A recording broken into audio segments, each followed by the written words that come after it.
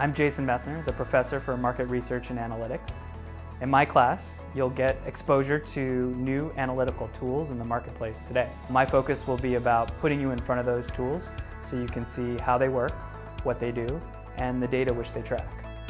Our focus will be looking at those different tools such as Google Analytics, Adobe Analytics, and other high-end survey tools to really understand what kind of data you need to be able to use in the workplace in order to make the best decisions possible. My experience is over 10 years working at agencies in an analytics capacity, so I have the ability to kind of translate that knowledge to you, show you what analytical tools I've used in my experience and what analytical tools you'll encounter in the workplace in an analytics-based role.